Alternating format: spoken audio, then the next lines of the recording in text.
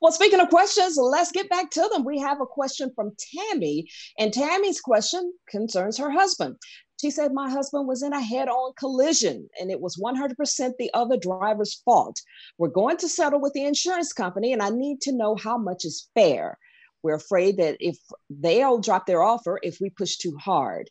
And I know this happens a lot with people who are trying to get into a settlement state. So what should Tammy do? BJ?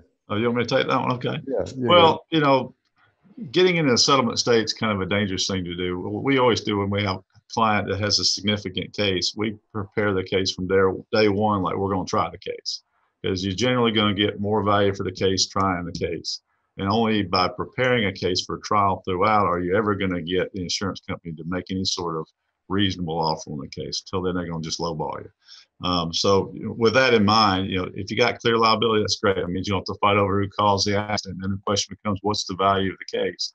And that's typically the $10,000 question. And I think Carl typically says something along the lines of, if it's a big injury, big value, little injury, little value, it's very correct. And it depends on what the injuries were, what the medical bills were, whether it missed time from work, whether they're long lasting injuries or whether they've resolved. There are a lot of factors that go into it. The circumstances of the accident, was the person that crossed the center line just not paying attention, or were they drinking, or were they under the influence of something, or were they tired?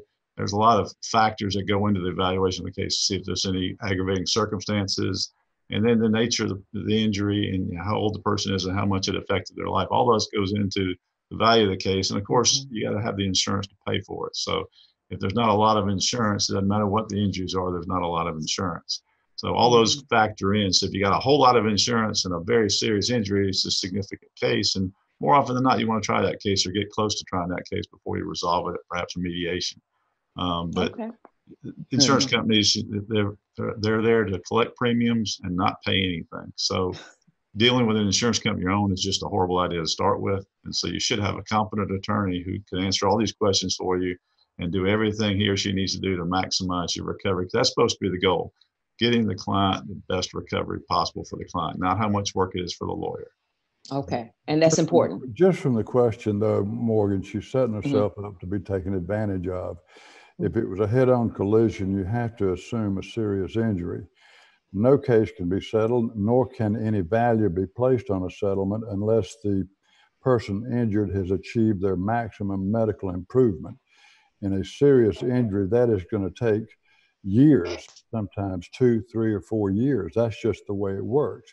And if somebody is on their own without the aid of competent counsel for that long, they're going to have medical bills, hospital bills, people haranguing them for payment of those bills. They're going to be without a car. There are all kinds of attendant problems in connection with that a lawyer can alleviate and handle and take it off of their shoulders. Then the short version too is this: I don't care what the case is, if it's somebody who's got a serious injury, there's clear liability, and there's good coverage in the case, they're going to get many, many, many more times net to them with a good, competent lawyer than they will ever in a million years get handling it by themselves.